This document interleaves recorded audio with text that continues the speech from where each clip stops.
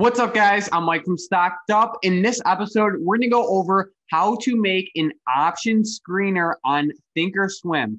So I've had this question asked by a lot of people recently, basically how to make an option screener on Thinkorswim. And Thinkorswim is a great trading platform. I've tried a lot of different trading platforms. Thinkorswim is by far my favorite. The thing with Thinkorswim is it's a little bit complicated. They have so many features to the point where it's actually a little bit complicated on how to use everything to its potential. So basically in this video, we're not going to go into every single little thing about option screeners. There's so many things that Thinkorswim has the capability of doing, but if we went into every single little topic, this video would be 2 hours long. So in this video, I'm going to show you how to do a basic option screener, but I'm also going to give you two actually useful screeners. So we're going to build two screeners that I like in this video, and that can actually be used. So make sure you guys stick around and we're going to get right into the video. So first thing, you obviously have to have Thinkorswim. I believe you don't need any, well, actually you might need some money in your TD Ameritrade account. Once you get money in your TD Ameritrade account, you want to head over to Thinkorswim.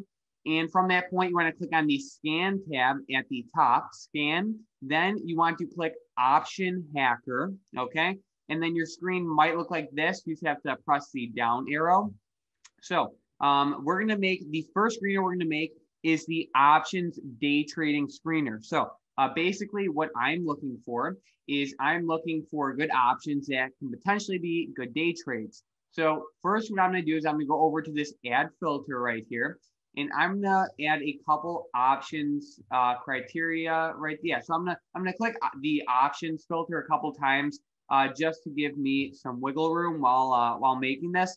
So the first thing that I want to do while making this screener is I want to make sure that the underlying option that is alerted is liquid. If the option is not liquid, it's not even worth trading. So for me personally, right, this is not for everyone, but for me personally, I like to look at only volume. Open interest can be great too, but personally, in this scenario, I like to look at volume. So this screener, how I have it planned out, will be used within, I would say, the first 10 minutes of open. So with that being said, I would consider a fully liquid option, an option with over 1,000 contracts traded worth of volume by the end of the day. But we can't just put 1,000 contracts in here, because if we plan on using this at around market open, no options are actually going to be alerted. So I'm going to use 100 for this example. The next thing is I don't want options.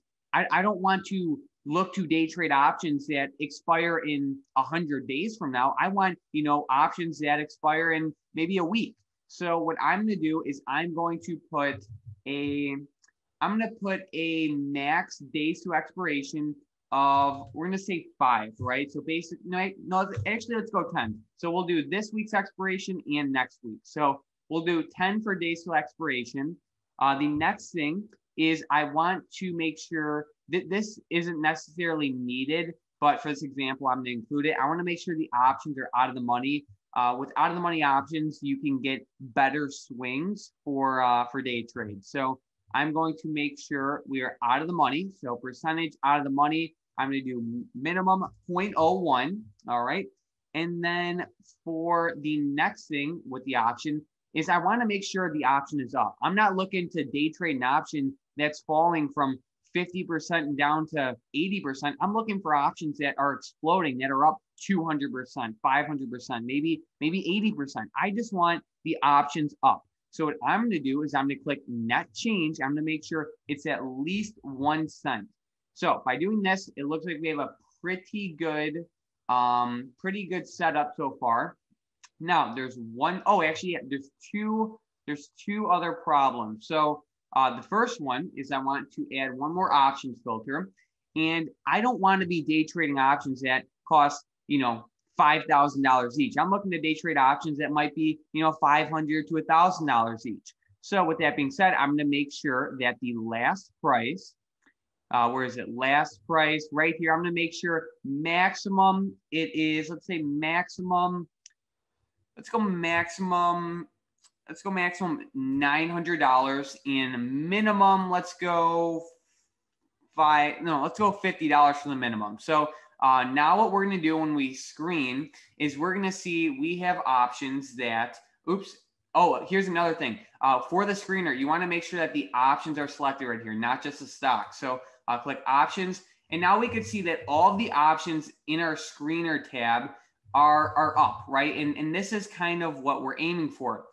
The problem, though, is that some of these stocks actually, some of these stocks, you might not want to trade some of these stocks that are very low price, you could say. So, for example, you might not want to trade a $20 stock like HYLN. If you do want to trade that, that's fine. But let's say you only want to trade stocks over $50. What you got to do is you have to click the stock, last price, make your minimum over minimum 50, and then that should be good. And then stock volume.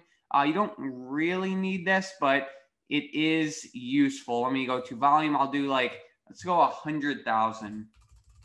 100,000 right there. Perfect. So I think this is a pretty good day trading screener. Basically what we're seeing is we are seeing stocks that are priced minimum $50, have stocks who are liquid. The options are liquid. The options expire sometime in the next 2 weeks. The options are out of the money, so it's easy to day trade. All the options are up and the options aren't too expensive. So from this point, what you want to do is you want to have it show all of them. So we can see that there's 358 total. I want to see all of them. So let me see all of them. And then you could sort by percentage change. So by the time the market opens, you have everything right here. So if the market opens at, let's say, I don't know, let's say the market opens and you're looking for a day trade, right? You can just scan this maybe 5 or 10 minutes after market open, and you're going to see options that are liquid, that are up, and the stocks are liquid. So in my opinion, this can be a great day trading screener. Now all you want to do is you want to go over to the top right here, and you want to click save scan, and just save it, and you'll be good to go. So this is the first screener. That's a day trading one. It should be a pretty solid screener. The next one is we are going to look over trades that you might look to sell for credit. So for example, let's say you don't like to long options, you only like to short them. I know a lot of people who are like that. Basically what we want is you want to plan out what you're looking for before you just go ahead and build a random screener. I know for a credit spread screener, I want the stock to be liquid. I don't want to be trading some option on some random penny stock that's not even liquid. I want a legitimate company. So the first thing I'm going to do is I'm going to do scan in. I'm going to go to where is it? I'm going to go to public, and we are going to go to the S&P 500. So let's go to S&P 500. So by clicking this, now we are only going to see we're only going to see options of stocks that are in the S&P 500. So with that being said, all of the stocks in the S&P 500 are do fit. Actually, yeah. So what we're going to do in the S&P 500, we're going to keep the last price for the scanner right there. Pretty much all the stocks in the S&P 500 are liquid, so I'm going to keep that. And now what I want is I want volume. I want liquidity for the plays that I might short. I want them to be priced in this range. That's good. I don't necessarily care that the options are up, so I'm going to delete that. I do want, so actually what I'm going to do is I'm going to change percentage out of the money down to probability of expiring out of the money. And let's say we go 70%, so minimum 70%. And let's say we want this option to expire in 2 weeks to, let's say between 10 days and 30 days. I feel like that's a good range. And then of course we want them liquid. So we'll scan right there. And yeah, so basically what this scanner is if you are looking to short options, all of the options in the screener, 1, they're liquid. 2, these stocks are not penny stocks, they're good companies, they're in the S&P 500. They are minimum price $50, they're liquid. They expire in 10 to 30 days. The probability out of the money is 70% or higher, and their last price is the options last price between $50 and $900. So basically what this screener would do is it's good to short these options because they're most likely going to expire out of the money. If we look at a couple examples, we have HAS 105 calls. So let's look at this, HAS 105 calls.